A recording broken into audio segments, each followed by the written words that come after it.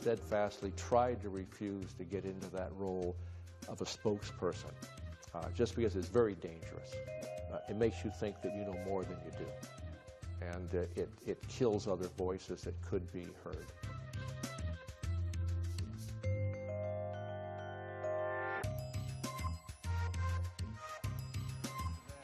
Though he was born in California, author and activist Thomas King holds both American and Canadian citizenship. His novels, nonfiction books, radio broadcasts on the CBC, and his Massey lectures have made him an influential figure in First Nations politics.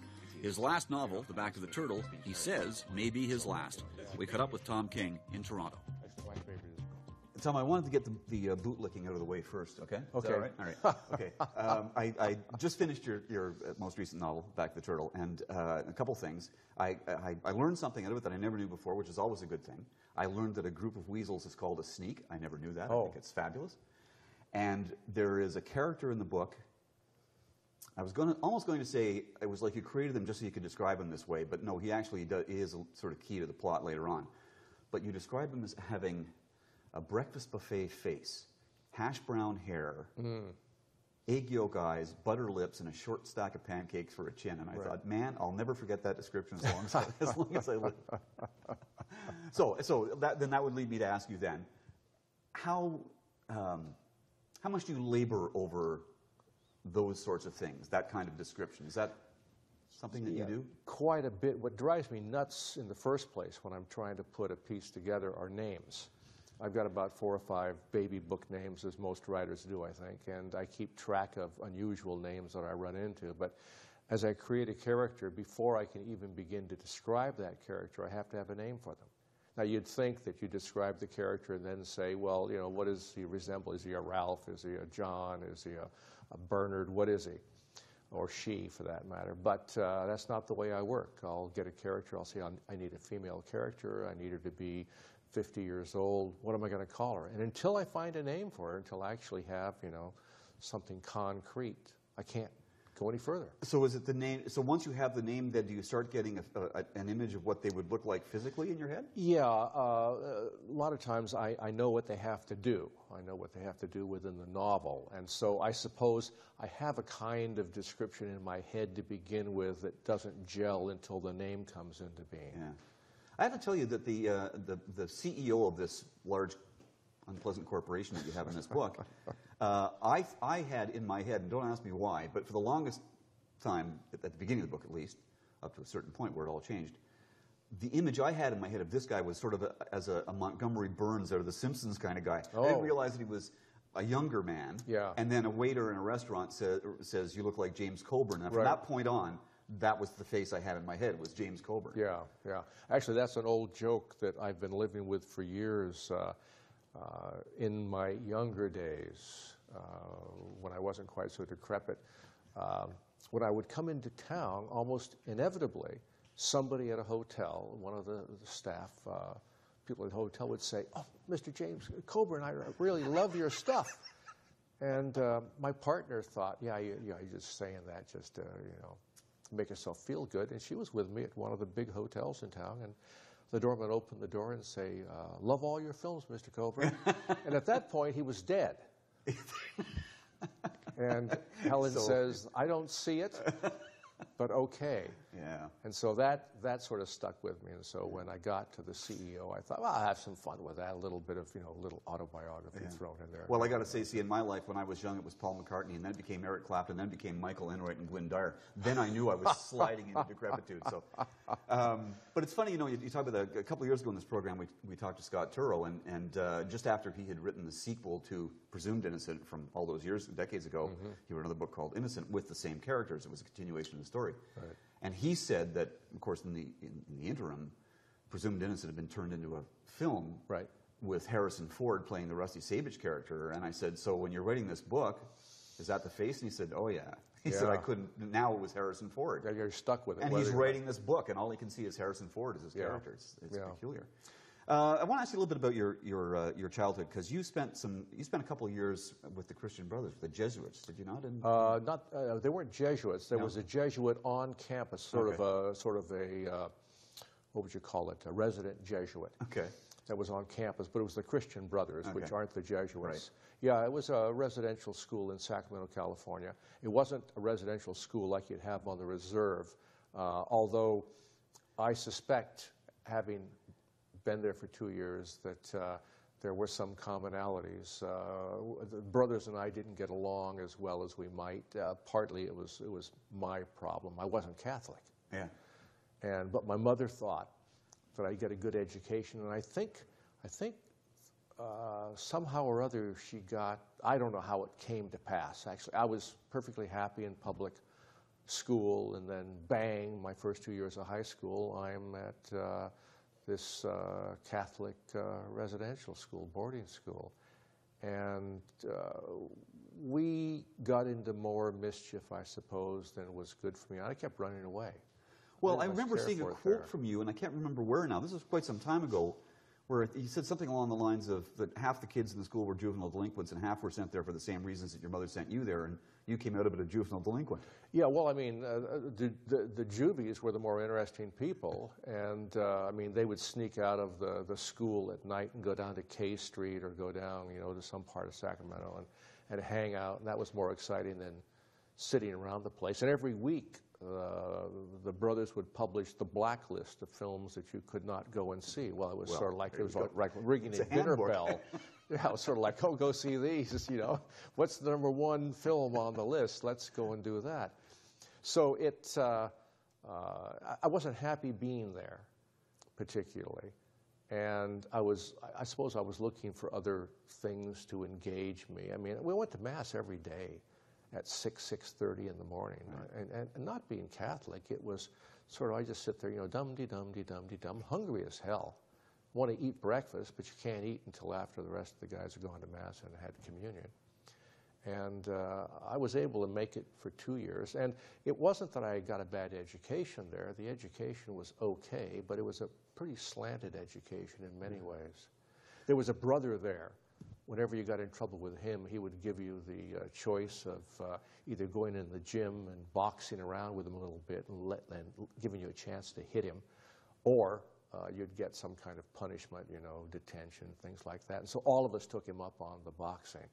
And the bugger was, you know, I think was worked out in Golden Gloves at one point in time, and we never got close to him, but oh, it was fun taking a swing. just in case you could connect once. Yeah. We'd get tagged, but it was okay. Yeah. We understood the risks going in. Yeah. You had a few jobs that I thought it was interesting because more than a few. There were, so yeah, as we all did at that time of our lives, but yours seemed to be, seemed to be some serendipity involved in yours. You were, I don't know, you met a woman, were you working in a restaurant, or what were you doing? You met a woman who talked about New Zealand, you ended up going to New Zealand. Oh. I think there was a whole series of... Yeah, no, I'd gone to South Shore Lake Tahoe to work as a croupier on a craps table, and to deal blackjack. Most of the dealers of blackjack were women, and most of the people who worked the craps table were men. But I did both sometimes. And I met a woman who was from Australia, and she was coming away from a bad relationship, and so I was her rebound relationship, and it lasted about 2 months, I think, something like that. But she got me interested in Australia, and to show her my love, I took out a visa for going to Australia. You do the darndest things when you're young. And then we broke up, but I still had the visa. And then I went back down to San Francisco, worked for an ambulance company, got tired of that, got a job in a bank, and through a crazy kind of thing, I wound up on a tramp steamer headed to New Zealand, of all places, which I thought was New Guinea. And I was halfway across the ocean before I realized it was New Zealand and not New Guinea, and I had to change all my maps that I had bought in San Francisco. And so I got to New Zealand, spent 1 year there, learned how to be a photographer, and then I thought to myself, where will I go next? I said, oh, I've got this visa for Australia, and it's not done with yet. It's still good. And so I jumped another boat and went across from New Zealand to Australia. At one point, I thought there was a bridge that connected the two countries, because it looks like that on the map. But anyway, it was 1,200 miles. And then I got to Australia and spent 2 years there doing photojournalism work and just roaming around the countryside. You see, it's astonishing because when somebody reads your bio, it's like, and then he worked as a croupier, and then he worked as a photojournalist. And I'm going, well, you know, it reminded me of a Seinfeld episode where, you know, George is saying, well, you know, I could be a manager of a baseball team, or I could be a, you know, I could do, or I could build box girder bridges, I could split the atom. I mean, you know, but these things that you went off and did, like, okay, becoming a croupier. Were you trained to be a croupier? Yeah, it was a 2-week training course up there, and it was mostly math, which I'm not great at, and odds. So you had to figure out if somebody threw $20 down on the table and it was 6-5 odds, what did you pay them? And I mean, I never studied so hard for 2 weeks in my life, and the removal rate, the failure rate on the class that went in was pretty severe, about 50% who didn't make it through. But after a while, I was able to knock those figures out of my head. And of course, those gambling places make it easy. You can't place a $5.50 bet on the 4 on a place bet. You know, you have to place it in certain denominations, certain integrals, and then it's not so hard to remember what the money payout is on it. And so it was good. It was good. And the photojournalism thing? What, do you just walk in with a camera and say, hey, I can take pictures? I was working in New Zealand. I had gotten to New Zealand, and first job I got was going down into the forest as a deer culler, where you go in and you shoot deer for a living, because some fool had brought deer over to New Zealand. They had no natural enemies. They exploded like rabbits. They began chewing the forests up. And so then they had to hire people to go out and shoot the little rascals and just let them sit there. But most of us had sort of contracts with the local Maoris, and we'd mark the spots, and they'd go in and harvest the deer. So it wasn't as brutal as it might have been. But I lasted at that job for about 2 weeks because I couldn't stand killing deer, for no good reason whatsoever, except the fact that they were there. So I came off of that job, got a job in a beer bottle sorting plant, you know, where we picked up empties, beer bottles, and spent all day, you know, pouring all that stuff back into the glamour. The glamour. And I saw an ad in the newspaper that said photographic assistant needed, apply in person. And I had bought a camera when I was in San Francisco, and I went down to the guy's place, and I said, you know, I'd like to be considered for this job. And he says, so you've got photographic training? I said, I got a camera. I'm from San Francisco. And he says, okay, it's good enough for me. He sent me into the dark room where his assistant was waiting for me, and he says, oh, thank God, we're swamped in here. Proof those negatives over there. And I stood in the middle of the floor, and he turned around, he says, oh, he says, you don't know shit about photography. And I said, I can learn. And so he said, okay, here's the deal. I'm going to teach you how to proof negatives, and if you haven't learned it by lunch, you're fired. I said, okay, fair enough. And so I learned how to proof negatives by lunch. And after lunch, he said, okay, I'm going to show you how to print thumbnails. If you don't know how to do that by the end of the workday, you're fired. And so for about 2 weeks, I was there on half-day segments. The boss didn't know. It was just between me and the guy in the dark room. That was awful nice of him, wasn't it? Yeah, it was. Yeah. It was. And I learned very quickly, because it meant, you know, it was either learn it or go back to the beer bottle sorting plant, and I really didn't want to do that. You ended up in the Navy, and you ended up, I guess you ended up being 4F ultimately, did you not? Because of a tragic snapping of towels accident in a shower? Well, I'm not sure you could call it tragic. Probably asinine is a better way of describing it. No, we had come just back from some, I would call them maneuvers, if I'm being generous. It was just calisthenics on the field, really. We got into the shower, and some of the guys were, you know, they rolled the towel up into a rat's tail and start snapping it around. And so we were leaping and shouting and snapping our towels and whatnot. It seems like a scene from a bathhouse movie. And I slipped and took my knee out, just tore the cartilage right out of it. Went down, went to the hospital at Balboa, and they looked at it. And because I had played football before and basketball, and had injured the knee at one point, not badly, but it injured it, and had not put that down on my original form for going into the Navy, they decided they weren't going to fix the knee. So it was a pre-existing condition? Pre-existing condition. And they said, well, you know, you can't go on a ship, you know, you're going to have to do this. So they sent me through this triage system. And what it was a couple of doctors who looked at the x-rays and everything else and decided whether you stay or whether they'd throw you out.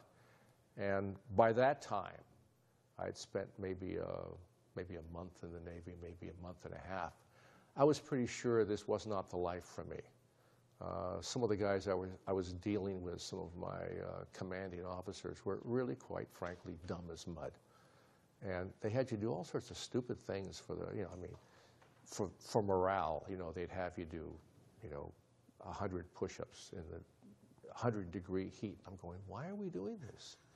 Or they'd have you do silly things, just maybe break your spirit and get you in with all the rest. I'm not sure what the idea was. I didn't like it much. So I'm sitting there in the waiting room waiting for one of the two doctors to look at my charts. And one of the guys you can hear is a lifer. He loves the Navy. And he is berating all the guys who are going through, what's it? You got a broken leg? Well, so what? Well, put a cast on it, get back, and go working out. Brain trauma? Nah, don't worry about it. It's just a bump on the head. And the other guy is just a civvy doctor, and he's saying, oh, that hangnail looks pretty bad. We're going to have to get you out of duty for 6 months or so. And I'm going, please give me the civvy. And all the charts were in this one box, and the doctors would come out and pick the next chart. And I could see mine. And the lifer comes out, and he actually had his hand on my file. And then he had something else he needed to say to the guy who had just left, and he pulled the guy back, and the other guy came out, grabbed my file, brought me in. And he says, you've had a little bit of university, I see. And I said, yeah. And he says, this knee is not bad, but you're going to have to get it operated on. He says, what do you plan to do with your life? And I said, I don't know. I said, I thought maybe I'd go back to school. And he says, well, you can have your choice. You can go back to school or you can stay in the Navy. And I said, can I be on a ship if I stay in the Navy? And he says, no, not with a knee like that. You probably wind up doing, desk stuff. And I said, well, gee, maybe I just as soon go back to school. And so stamped it. Unbelievable, huh? Out the door. The twists of life. The twists of life. I mean... twist of towels, actually. Yeah, twist of towels. And my brother, who normally was luckier than I am, wound up getting drafted and sent to Vietnam, and he was there for the worst of the fighting. Good God. He was there during Tet Offensive. And, really? It was amazing. Horrible. So you went back to school? Went back to school, yep. Got your MA and ultimately ended up at a PhD program, right? Yeah, I got my BA, and then I got an MA, and then I got a job as a counselor for Native students at the University of Utah. And while I was there, somebody said, you're not doing much of anything else besides, just doing that job. Why don't you think about a PhD in English? And I thought, well, hell, I got no better ideas. And that sounds okay. I like English. I like reading. And which is always the danger, you say, I'll take an English degree because I like reading. Well, the English degree has something to do with reading, but... But not a lot. Not a lot. No. So was it at this point that you started writing? When did you start writing? I had always written. Yeah. I was one of those kids at school who would write poetry, and I ran with let's call them an interesting crowd. And if they had found out that I was writing poetry, they'd killed me. Tom's writing poetry, kill him. I'd always liked literature. When I was about 14 or 15, high school age, I really had kind of a big mouth, and I'd gotten myself into some trouble with some of the local toughs. And summertime came this one year, and everybody else went off to camp. The rich kids went off to camp, but it left me in town alone with these guys. And I was walking up the street one day, and I saw about 4 of them underneath the railroad tracks, underneath a bridge near the railroad tracks. And I thought, oh, God, if they see me, I'm going to get my butt kicked. So I started looking around for some place to sort of dip into. Only place was the local library. I'd never been there. But I saw there was a door down into the basement, so I dipped down into the basement, and there were books all over the place. And so I sat down and discovered a couple of things. One, it was cool down in the basement, and Roseville was hotter than blazes. And then the librarian, after about a half an hour, the librarian came over and said, can I help you? And I thought, here's where I get kicked out of the library. And I looked outside through one of the windows, and the guys were still there. And I thought, this is it. And she said, would you like to read a book? And I said, oh, I love books. Yeah, sure. And so what kind of books do you like? And I said, oh, I don't know. She said, do you like horse and dog books? Sure, okay. And so she went to the shelf, and she got me a copy of one of Thomas C. Hinkle's books. And I read it. I read part of it there. I thought, this isn't bad. It's a lot better than being outside in the heat with those guys under the bridge waiting for me. And so I began going to the library every day that summer. just over and over and over again. And reading. Yeah. And reading. So you spend the summer reading books in this library, in the coolness of the library. Yeah. Yeah. You start thinking, maybe I could do this too? Is that where the No, germinated? no, I just liked reading, and so I read my way through the shelves for the next couple of years. That's how I spent my summers, is reading books in the library. I don't think, I mean, I was writing poetry at the same time, but it was, doggerel stuff, I love you, you love me, the sky is blue, or blah, blah. I didn't really try my hand at writing in a real way until I was in Australia, working for a magazine there as that photojournalist. And there I wrote a kind of a Penny Dreadful's spy novel, Russian spies on an American campus chasing down American astronauts, blah, blah, blah. It was pretty horrible. I forget what it was called, and I've lost the manuscript, thank God.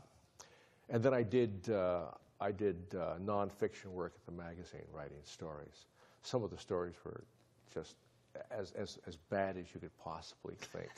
Because I was American, and because I was, at the time I was American, and because I was American Indian, they sent me on all of these nutso jobs. I got to take a chimpanzee around Sydney, and they took pictures of me and the chimp as I'm showing the chimp the sights. And Who the hell's story idea was that? It was my editors. But the worst was they had me take her on a blow-up dolly. Honest to God. Yeah, they got this dolly from this mail-order catalog, dressed her up, and it was my job to take her on a date. And they photographed me. God. I know.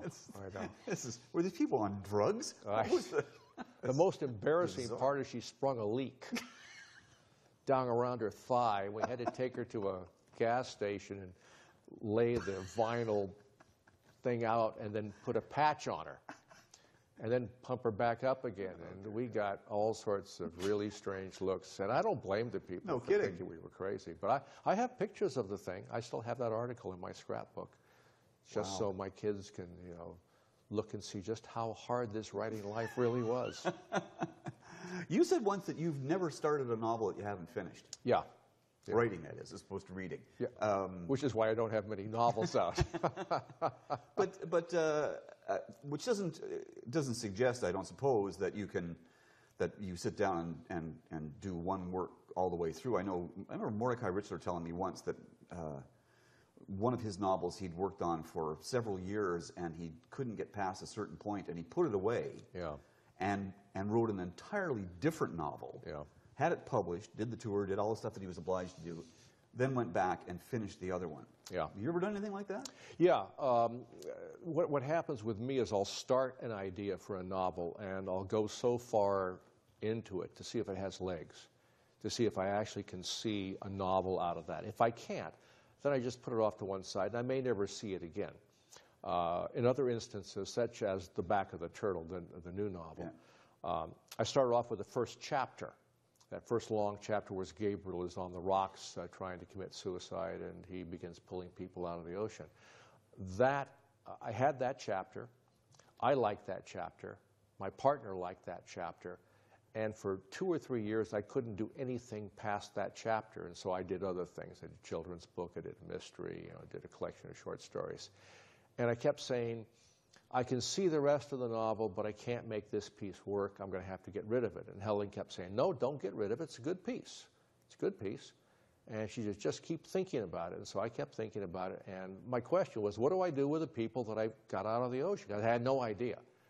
I had this wild idea about these people coming out of the ocean, and I thought, well, it can't be mythological. Well, I thought they were an hallucination of his. That's what I thought when I first read it. And they could have been, but at some point I would have had to have done something with them, and I had no idea what I was going to do with them. And then one day I was just walking around the house, and I thought, wow, I can do that with them. And as soon as I said that, then the rest of the novel just fell into place. It does, and it just comes. Yeah, it just comes. Yeah. And it was, I won't say it was easy, but... And with a character like Nicholas Crisp, who I just love. Yeah. It was all I could do to keep from writing crisp chapters. I know. Yeah. Well, I kept thinking of Long John Silver the whole time. That's what I thought he sounded like, Yeah. I want to ask you, in our last few minutes, but I want to ask you about the use of humor. Because this book, while the subject matter is quite grim, Yeah. is not a grim book at all. In fact, it's a quite hopeful book. It ends in a hopeful note, even. But I had a quote from you from an interview you did somewhere else. You said, "What I try to do is get people laughing so they don't think poorly of me for having taken a piece off their hides." Yeah. You've long used humor that way. Yeah. Yeah. Humor for me is a strategy for dealing with, less than humorous subject. What I find is that you've got to be careful with tragedy. You put too much of it into anything, and people turn away from you. No matter how important it is that they understand what's happening, they turn away. They turn away because it just gets too much to bear. And so my strategy always has been to use a little bit of humor to supposedly leaven the tragedy, but actually what you do is you sharpen it. You deepen the tragedy. And so while people are laughing at a situation that is basically tragic, at some point all of a sudden they realize that, oh, that's not funny at all. But by then it's too late. Yeah. Too late. You've gotten in close. You've gotten that piece off their hides. Do you feel, it's funny, I was re-watching an interview we did a couple of years ago with Lawrence Paul Yawalepton, the artist. Mm-hmm. And he said to me, he said, I can speak for myself.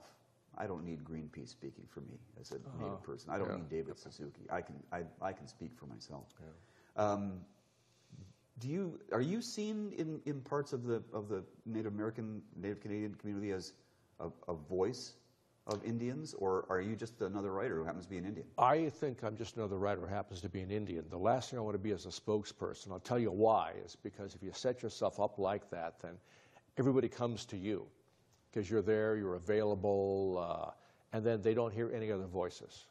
And so what I try to do when people come and say, hey, will you talk about on-reserve gambling, spousal abuse, alcoholism, all some of the hot button items that the media likes to play around with vis-a-vis Native people. I say, look, I don't live on a reserve. If you want to know about that, go and talk to the people who do live there. Yeah. Who have some real knowledge of that. And I've steadfastly tried to refuse to get into that role of a spokesperson, just because it's very dangerous. Mm-hmm. It makes you think that you know more than you do. Yeah. And it kills other voices that could be heard. Well, I thoroughly enjoyed this novel, and I really appreciate you taking the time to do this. Thanks a lot, Tom. It's been great. Thanks. Thank you very much. Thanks. So you get another 20 years, huh? Yeah.